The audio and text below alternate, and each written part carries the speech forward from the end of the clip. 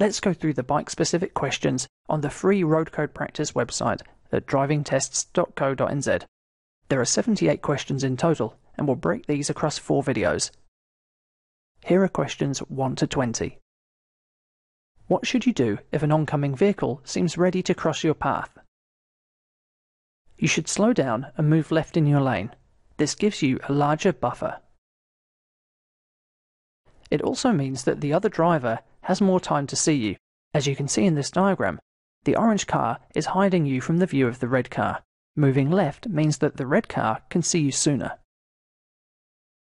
When can crosswinds occur? Buildings can shade you from the wind, and as you leave the protection of a building, you can suddenly get a strong crosswind.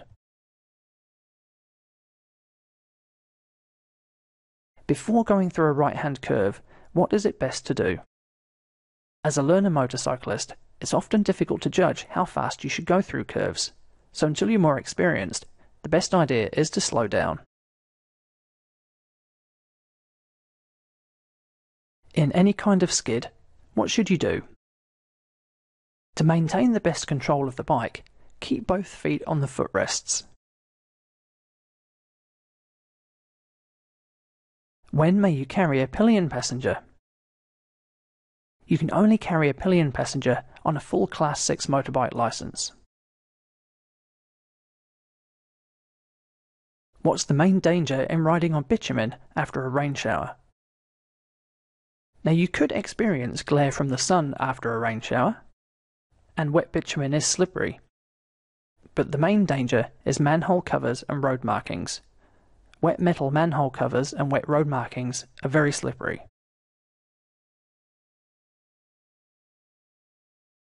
What should you do when riding on a slippery surface? Check all that apply.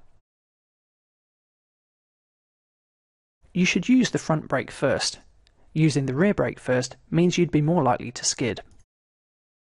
And you should ride more slowly.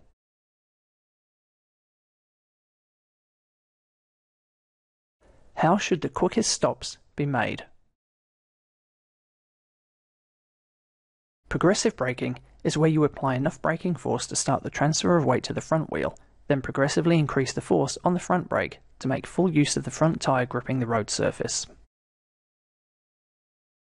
When seated on your motorcycle, where should your feet be?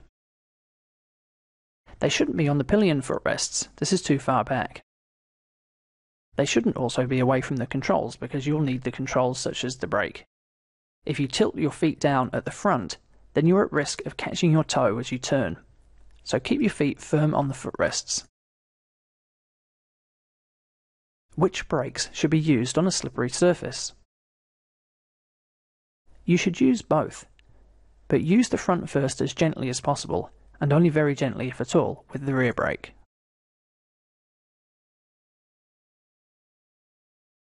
Some motorcycle instructors advise you to only use the rear brake in this situation, and this contradicts NZTA's information regarding this question. If you do get this question in the test, bear in mind that if you answer rear brake only, that you might not pass. When you are passing parked vehicles, the main danger is vehicles making U-turns or pulling out without signalling. Yes or no? The answer is yes.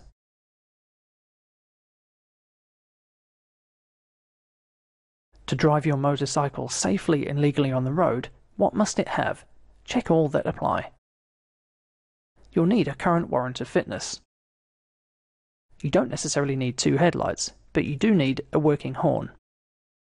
You wouldn't have a red reflector at the front, but you do need a working speedometer. What are the usual causes of skidding? Check all that apply. Overbraking on one or both wheels can cause the wheels to lock, and this causes skidding.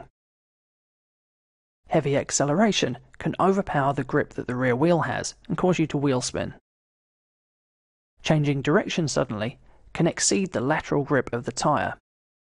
And riding too fast on wet or unsealed roads, where the road surface is more slippery, can also cause skids.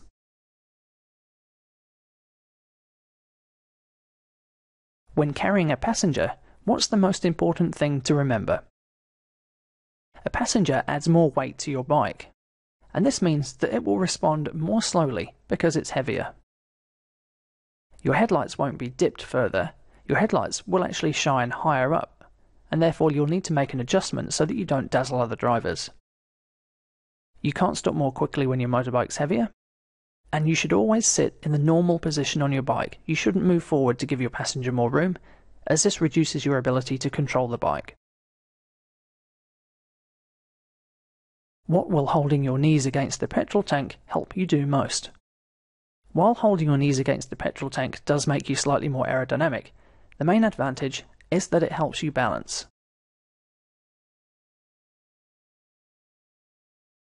If another vehicle can enter your path, what should you assume? You should always assume that other vehicles haven't seen you.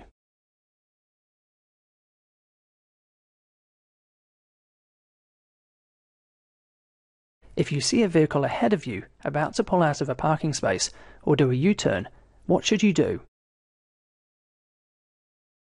To make yourself more visible to the vehicle, slow down and move right in your lane.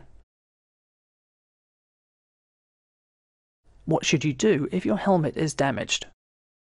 Because you won't know exactly how much your helmet is damaged, and because any damage weakens the shell, you should always throw it away and buy a new one.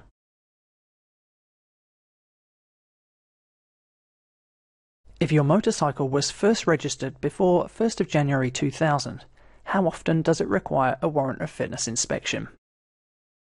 Any vehicle this old or older will require a warrant of fitness every 6 months.